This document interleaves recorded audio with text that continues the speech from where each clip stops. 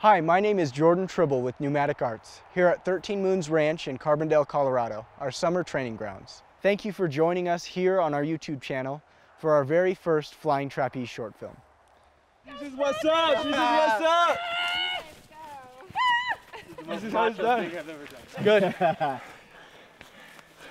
was a good idea. The altitude's brutal, man. We need to take lunch break. Yeah.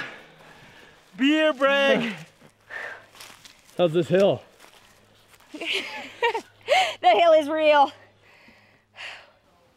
When Jordan first started doing flying trapeze in Santa Monica, I would say that is the first time that he even started conceptualizing the ideas of where he wants to put a flying trapeze rig.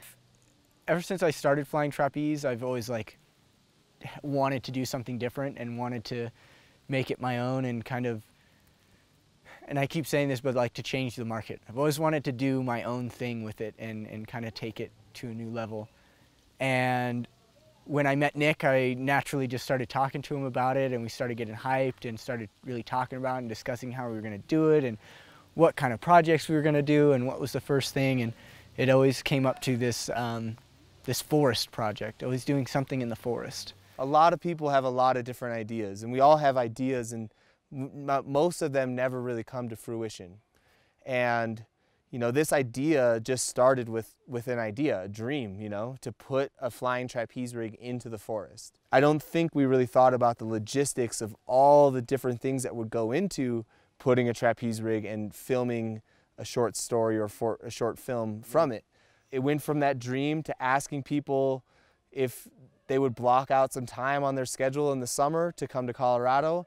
And then once we had a handful of people that were committed to it, we said, all right, well, let's make it, So. And everyone's volunteering. There was just a lot of process on how we were going to make everyone feel really happy and really good about being out here and really wanting to be a part of it. So, food was a huge aspect of that, and Nick took care of that, and he really made sure that the food was there for everyone and everyone had something to eat. And I mean, just all of the logistics of having a week-long party,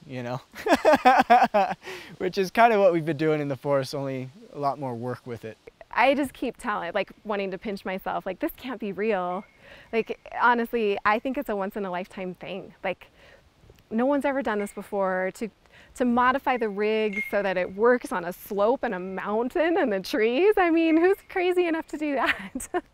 I feel really lucky that, we have had such great division of labor, I guess. Jordan has been incredible with the rigging. He came out here, he was able to measure everything and find, and build these certain uprights so that the rig would fit.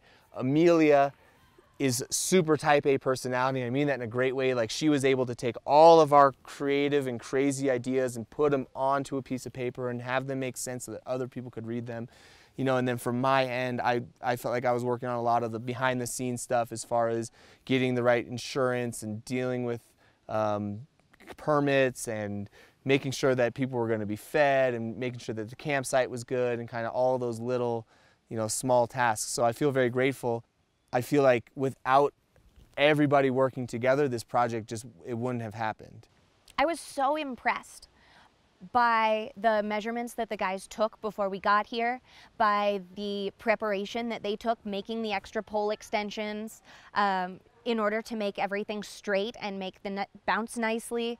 And all of the rigging went so smoothly. And having done setups and teardowns in a lot of buildings and in a lot of different settings, I didn't expect the side of a mountain where we have a 15-foot drop from our highest point to our lowest point on the ground, for it to go so well and be put up so quickly, and to feel so safe up there.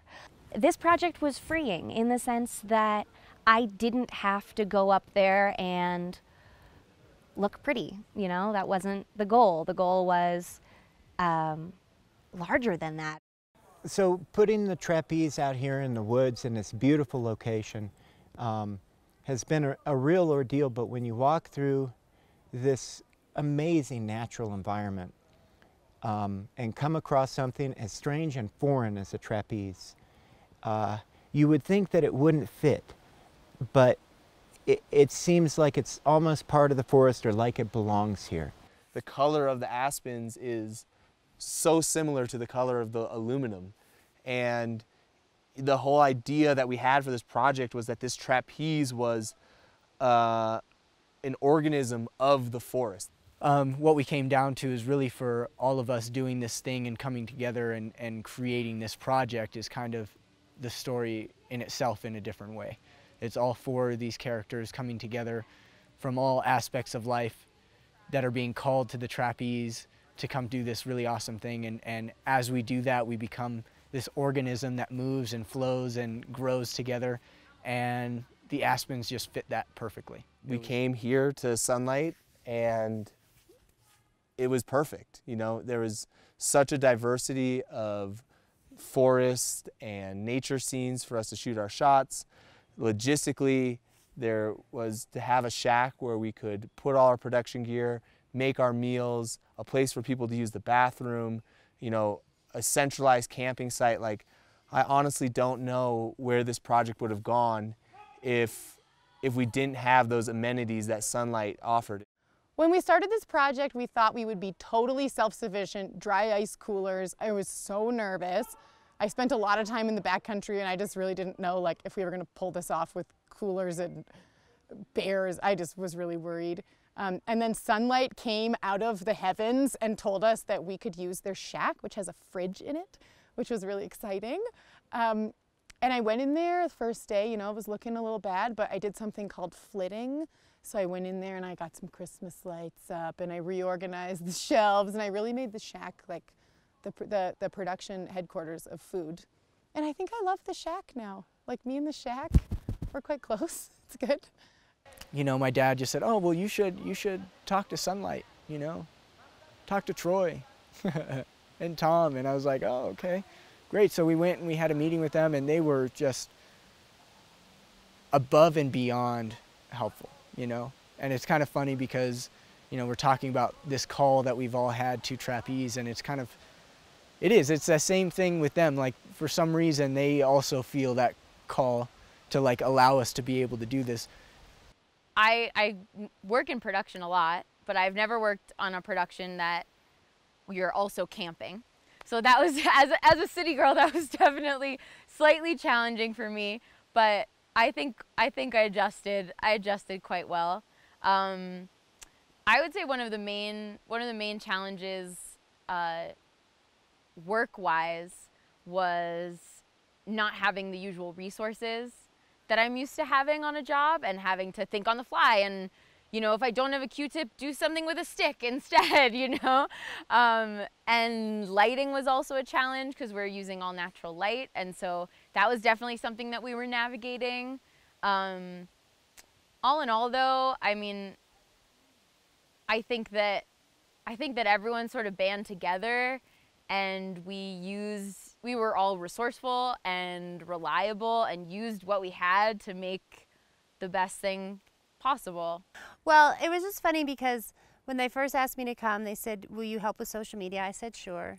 And they said, would you be willing to like be a runner? We just need somebody to run cards back and forth. I was like, sure, no problem. They're like, we also need you to be a PA. I'm like, okay. And then it came to, how about script supervisor? I said, sure.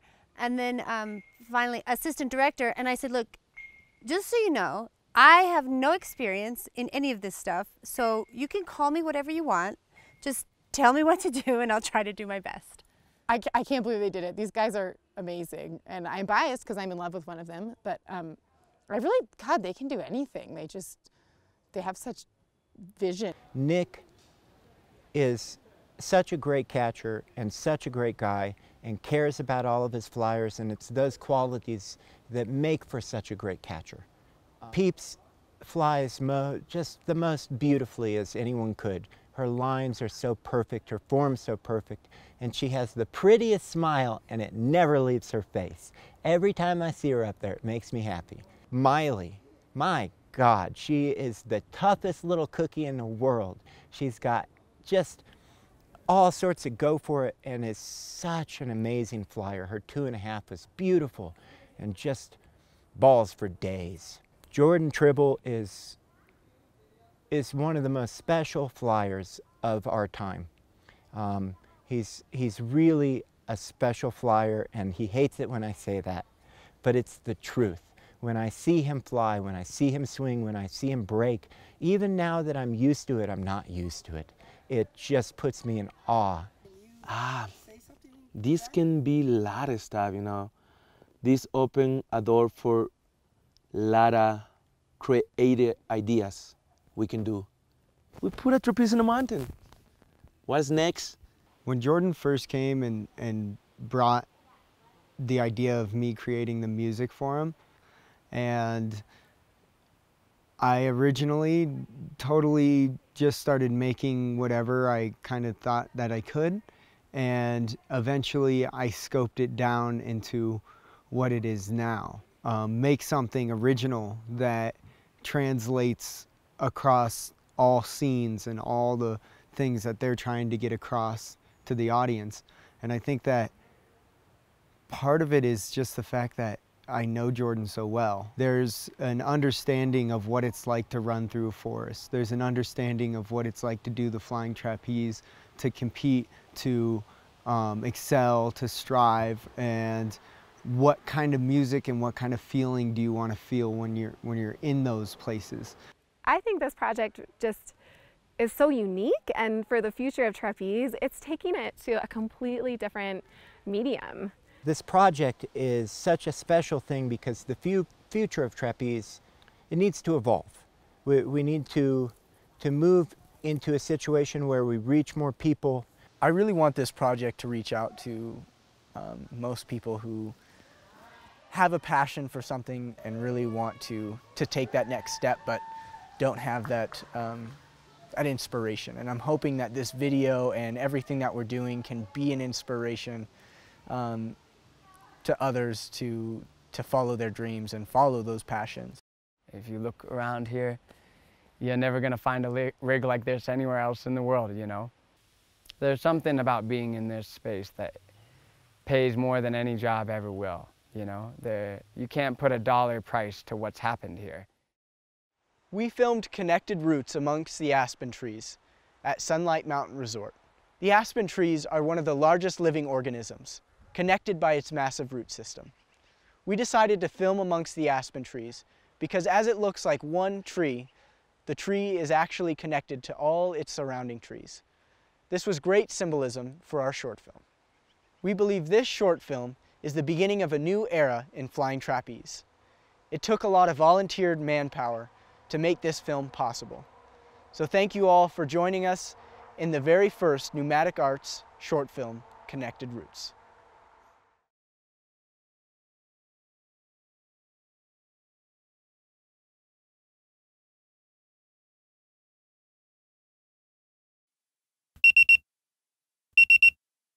News Radio Time 6:50 coming up on Colorado's Morning News. Have you gotten your flu shot yet? CDC data says you probably haven't, and you should. We'll get into that in a live interview right after traffic and weather together every 10 minutes on the 10s. John Morrissey's out there with you. He's up there. We've got quite a crowded drive. I promised you a look at that crash we have on the Boulder Turnpike. Your Boulder Turnpike drive is heavy from Sheridan. There's a crash in front of you right after 140 Church Ranch. Looks like it's primarily over on the right shoulder. There was quite a light show with all the fire trucks and everything that showed up.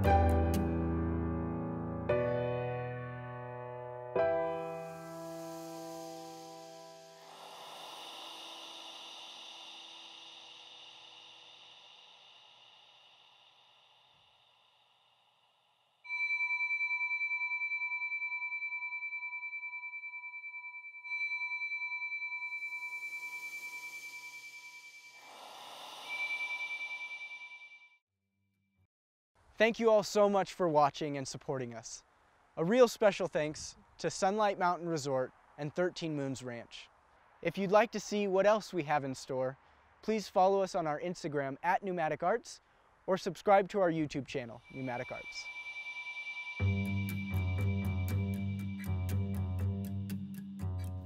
Definitely like when I would walk up the hill with a box of food and everyone treated me like I was a celebrity.